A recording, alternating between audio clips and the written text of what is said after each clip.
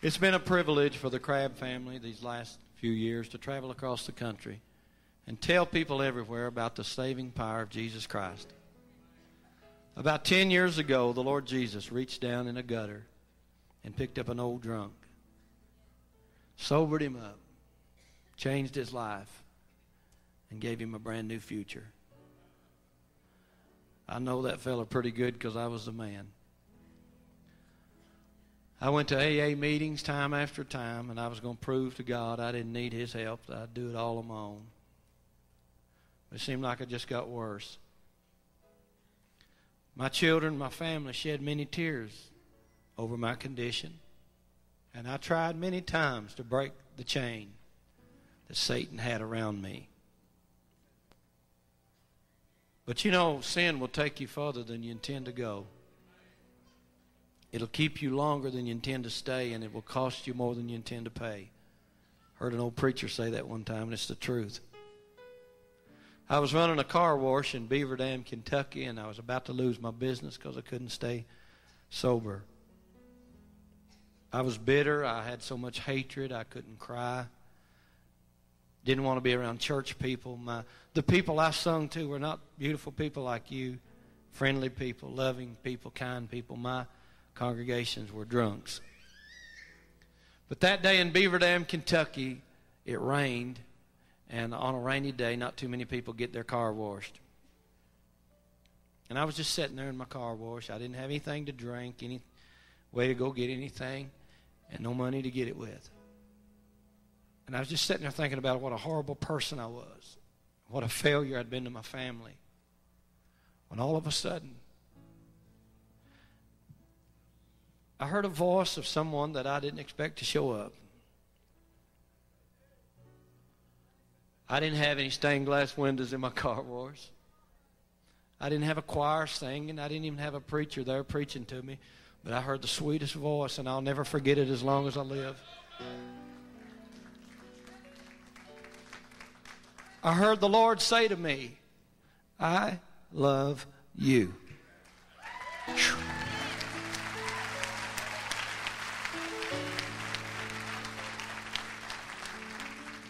I'll never forget that as long as I live. Tears started running down my face. And I started talking to him. And I said, "Lord, I love you too." And I said, "God, if you'll give me some peace." You see, the world says that's peace. I heard Tim Surratt say this the other night. The devil tells you the grass is greener on the other side. But he don't tell you there's a septic tank under that green grass.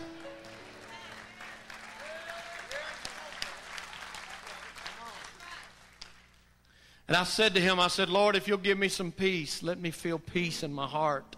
I want out of this prison." I said, "I'll live for you for the rest of my life. And I'll sit on the back seat of a church somewhere and enjoy my peace for the rest of my life." And I meant that with all of my heart. He knows when you're praying from here, and he knows when you're praying from here. And buddy, it was from here. I fell down on my knees and I looked up to a merciful Lord. And I prayed a prayer something like this: "Lord, would you please forgive me?" And immediately, the chains came off. The prison door came open. And Gerald Crabb became a brand new man by the grace of Almighty God. And I'm going to lift him up until I die. Some people don't understand why I get so excited about it sometimes. And I tell them this: I gave the devil 100%. I'm not going to cheat him out of anything.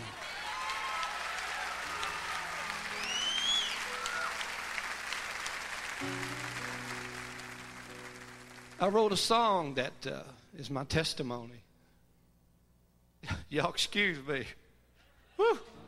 Feeling something up here.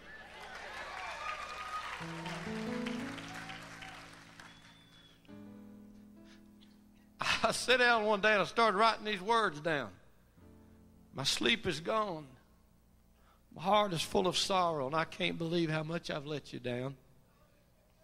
I dread the pain that waits for me tomorrow when the sun reveals my broken dreams. scattered on the ground. I've been there many times. I put those words in my briefcase. Didn't even have a tune. About 6 months later, the Lord began to deal with me and said, you need to get that out and finish it. And this time I don't want you to tell them where you've been, but I want you to tell them where you are right now. How many's happy about where you are right now?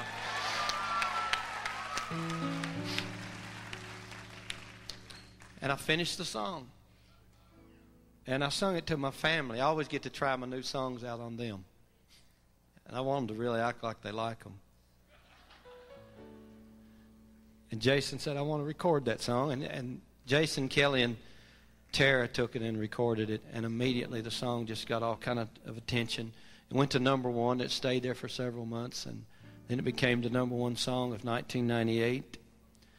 We saw over 1,700 people saved to the tune of Please Forgive Me in 1998.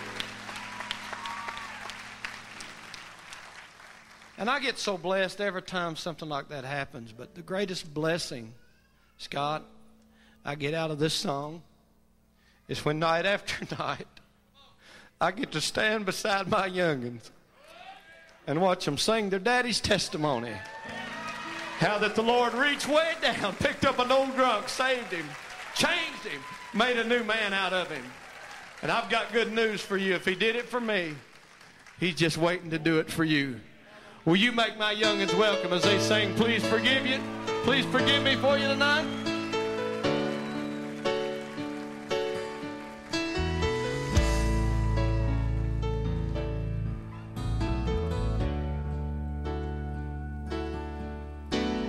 Sleep is gone, my heart is full of sorrow.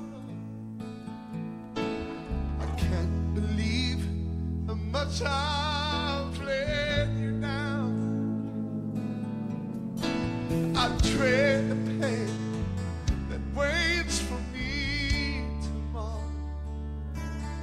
But when the sun reveals my broken dreams, scattered all around, please forgive me. I need your grace to make it through. All I have is you. I'm at your mercy. And Lord, I will serve you until my dying day. Help others find the way at your mercy. Please forgive me.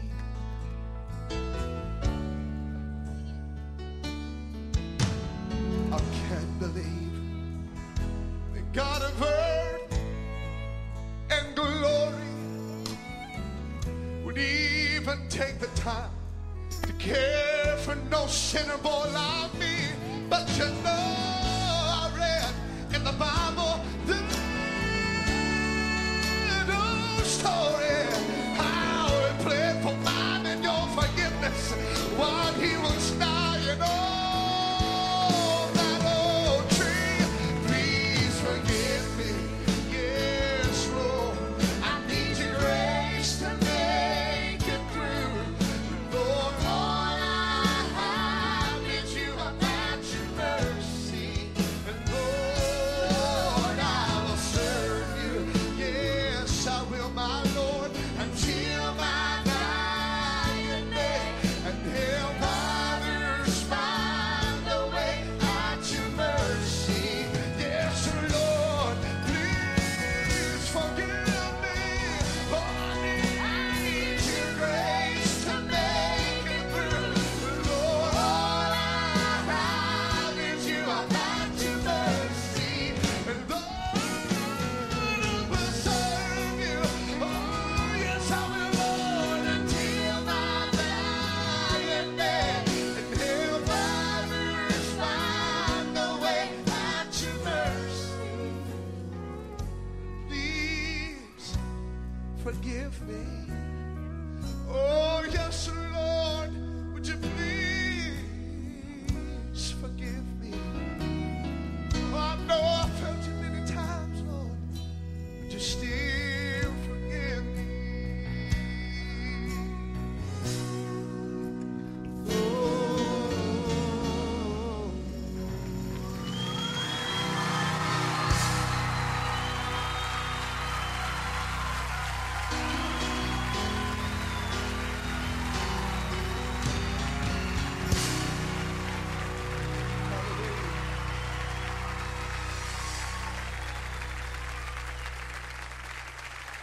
You know,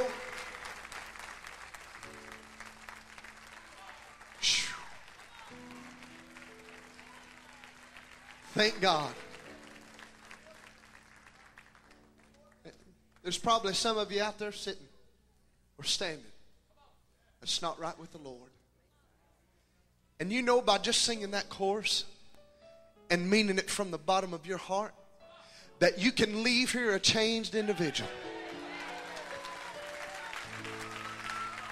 So if you're in that shape, I want everybody to close their eyes. No music. Sing it with me. Please forgive me. I need your grace to make it through.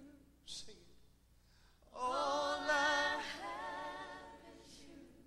I'm at your mercy. Lord, I will serve until my dying day. Help others find the way at your mercy. Sing it one more time. Please forgive me.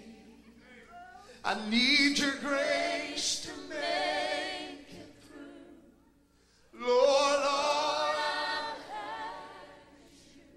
I'm at your mercy. Lord, I'll serve you until my dying day, and help others find the way at your mercy. Please forgive me. Hallelujah.